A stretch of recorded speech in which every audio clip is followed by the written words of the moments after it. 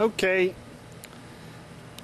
you can see now we've got one side of our garden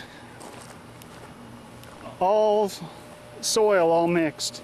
Now what happened in this grand experiment, when I got done, I hadn't used a full bag of the vermiculite, and that's probably just because somebody wanted me to say vermiculite 5 or 6 more times. I hate that word. So what I did was, after I got my soil mixed, I had 3 mixes in each box, and I had some vermiculite left over.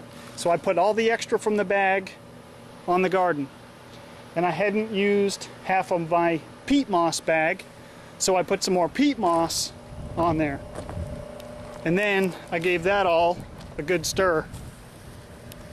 And now we're fixing to do this little section here in just a minute, and I'm gonna have, when I do this, I'm gonna have a little extra. I'm gonna have to kind of wing it.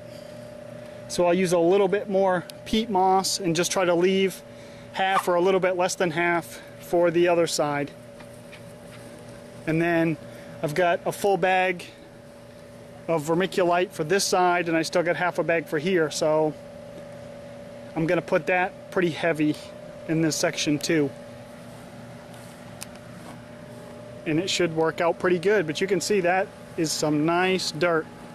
And a little bit here, the wife is going to take some string. We got some string so we can mark it off in sections, and then you'll really be able to see how much you can plant in one of these small sections. So I can't wait for that.